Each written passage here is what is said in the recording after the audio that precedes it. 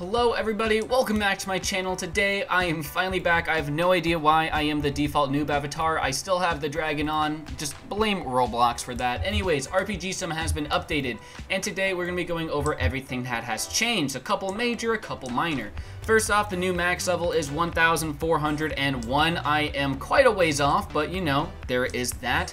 And then the max attack stat has been upgraded to 500,000, which is a very major change. It was like 115,000 before, I want to say, so it is about 5 times greater, meaning in theory you should be able to do a lot more damage thanks to this update.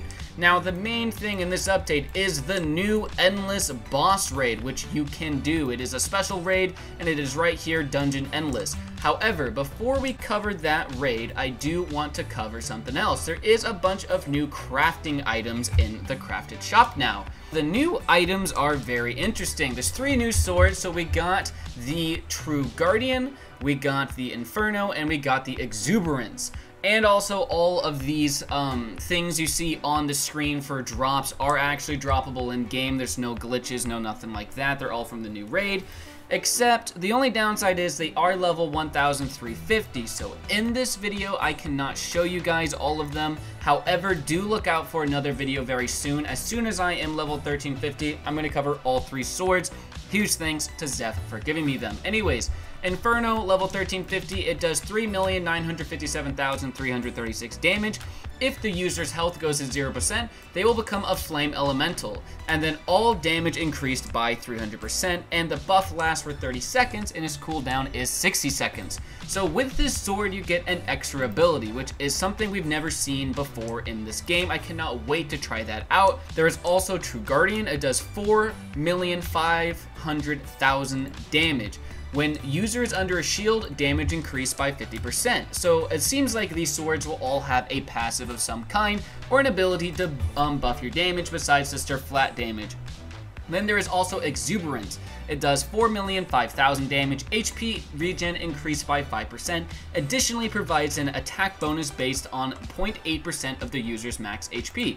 So Exuberance sounds like the sword is specifically catered towards using the soul rune, because if you have more health, you do more damage. Out of all these swords, from what I've heard, the Inferno is the best due to the all damage increase by 300% and the crazy buff and all that stuff, so I cannot wait to try it out myself.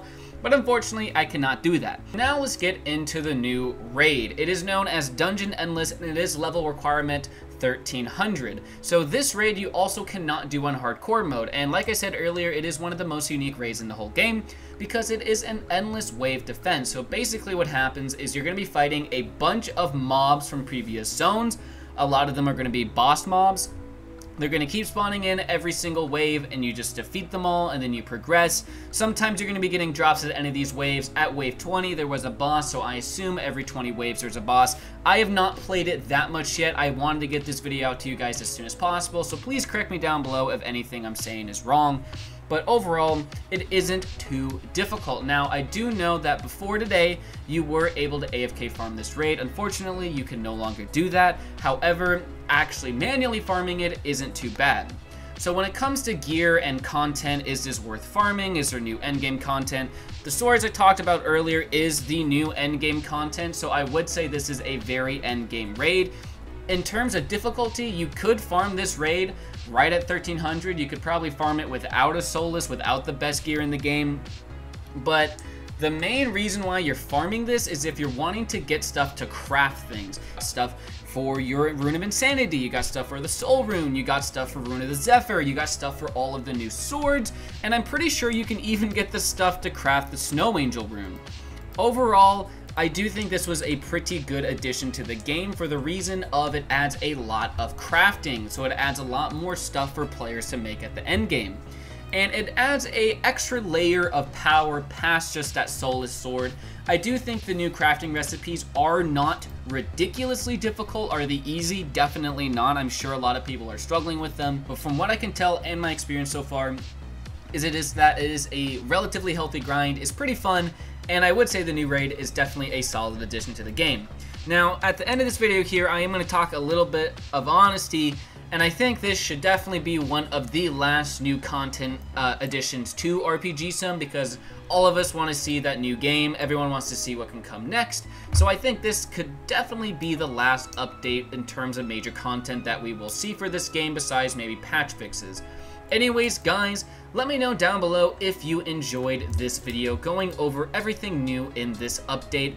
Do check it out. It is a lot of fun. Let me know if you guys want to see a solo RPG Sim episode of me doing the new raid, because hey, there's now something new to do with that solo alt character. So let me know down below if you want to see that. And do stay tuned to my channel for the next few days, because I'm going to be grinding for level 1350, and as soon as I get it, I'm going to show off all the new swords.